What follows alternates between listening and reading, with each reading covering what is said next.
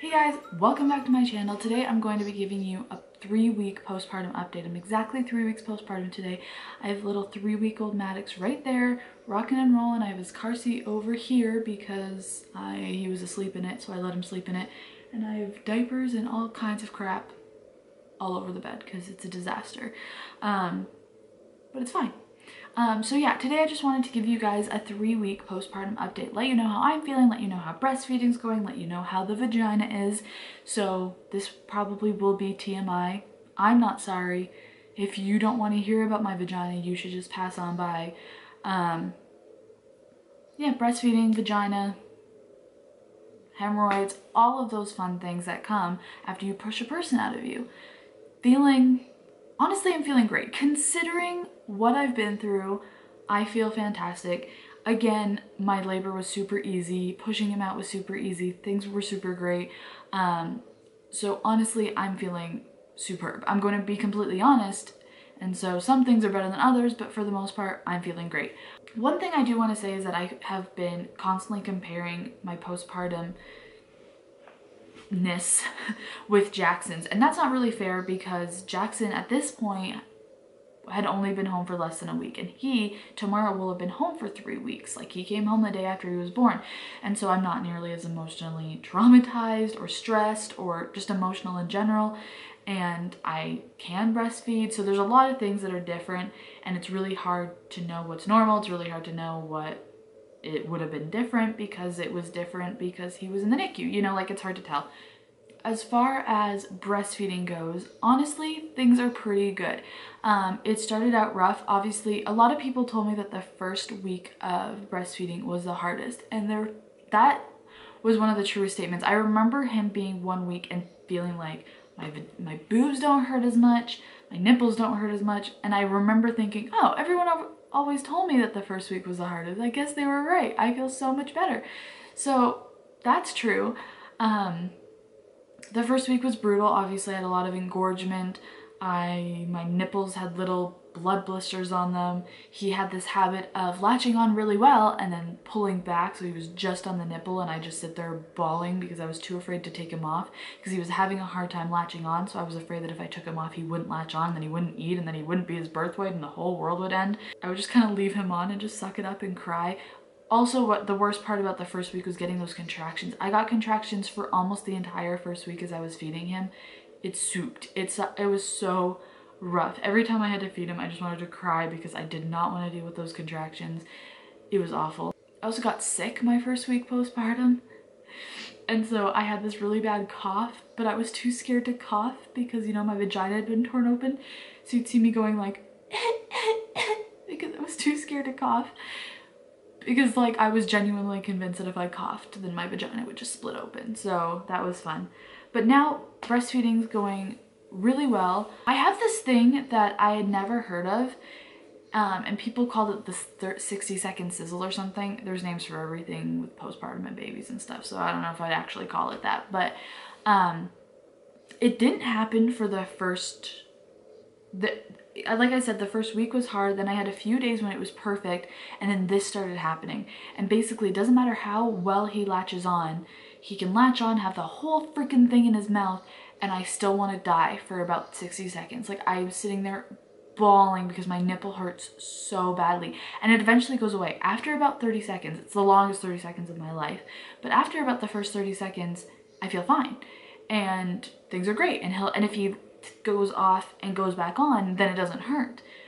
But I have to get past that first 30 seconds. And I think it has something to do with the letdown, just because, like, I realized that if I like kind of hand express into like a burp cloth or something for a little while, or if I pump for about 2 minutes and then put them on, then it doesn't hurt. So I really think it has something to do with the letdown. Like, getting the milk makes my nipples feel like there's a million swords in them, and I don't know why. I had never heard of that, but I figured I'd let you know in case anybody else had heard of that or they were going through the same thing. It's weird. I'm still dealing with it, but I'll just quickly kind of squeeze a little bit out and then it'll hurt less if I don't have time to pump. But he's never had a bottle. I know that they say you want to go at least 4 weeks, and that's my goal. After that, I don't think I'm gonna give him a bottle very often. If I want to go to like the movies with a friend or something and I want to leave him with Kelly, then I'll do that. What else?